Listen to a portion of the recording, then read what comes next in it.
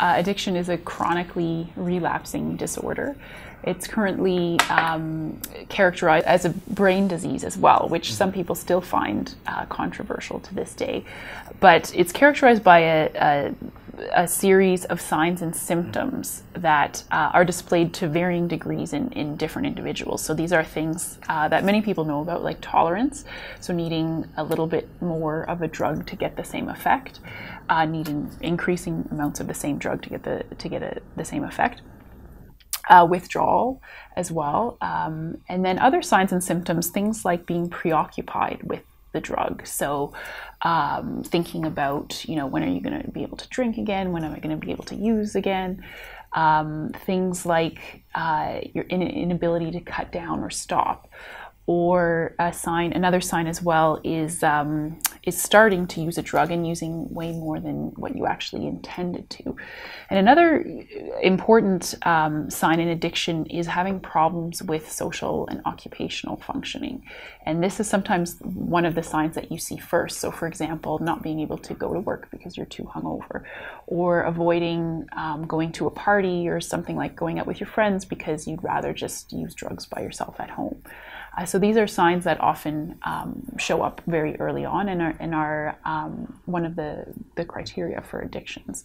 And another one I should have actually mentioned as well is lying about use as well. And some people think that they're not expressly lying, but sometimes not being open in reporting that, I actually wasn't at work. I went straight to the bar early after work, or I was at the casino last night. I actually wasn't out with friends.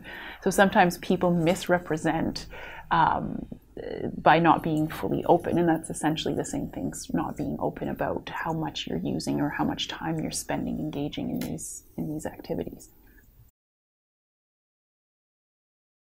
The latest version of the Diagnostic and Statistical Manual, which is the fifth version that came out in 2013, it has a new category of substance use disorders. So that includes things like alcohol use disorders, cocaine use disorders, cannabis use disorders.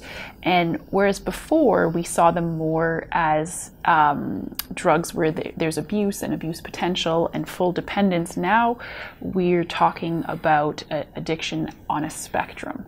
And so you can see very mild forms, for example, of cannabis use disorder to more severe.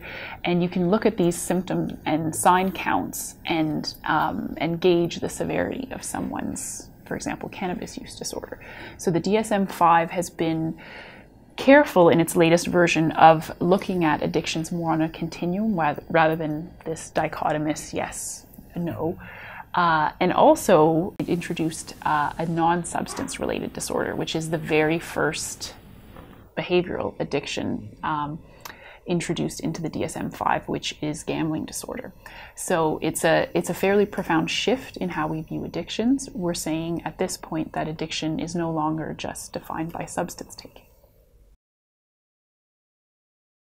So the definition of addiction has changed very recently, as I said, since 2013, with the inclusion now of behaviors being conceptualized as addictions as well.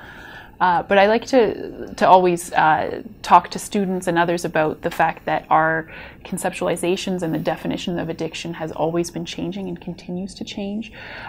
Initially, I think people focused a lot more on the rewarding properties and the high of drugs, and then slowly the focus shifted to dependence and ideas of if we could understand more about the chemical composition of drugs, we would be able to solve addiction.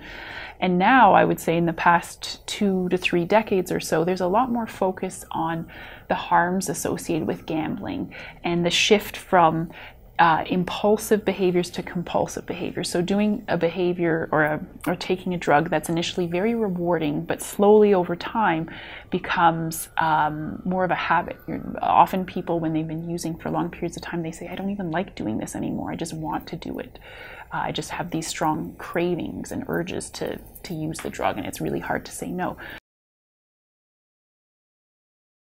There are, for different addictive disorders, different things are used. Some people use CBT, cognitive behavioral therapy, has shown to be very efficacious in different addictive disorders. And often you even see a sleeper effect as well. So sometimes there's no difference at the end of treatment, but then slowly over months people sort of, I think, digest or incorporate some of the changes, and so sometimes you see some of the effects coming a little bit later after treatment has actually ended.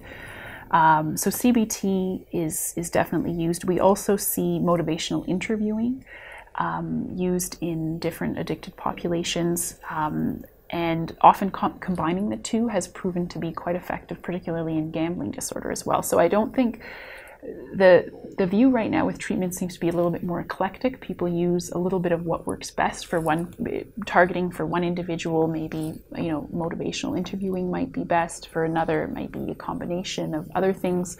A lot of people find a group support very helpful as well, the social factors involved. So I think there's no one be-all, end-all cure, but there are treatments and treatment components that work well for different people. And this is the idea that individuals go back again to recoup losses when they've been gambling. So often when they've lost a lot of money, individuals will, at first they feel horrible, and then sometimes slowly as they think about it, they feel like a win is imminent. What are the chances of me losing 500 times in a row?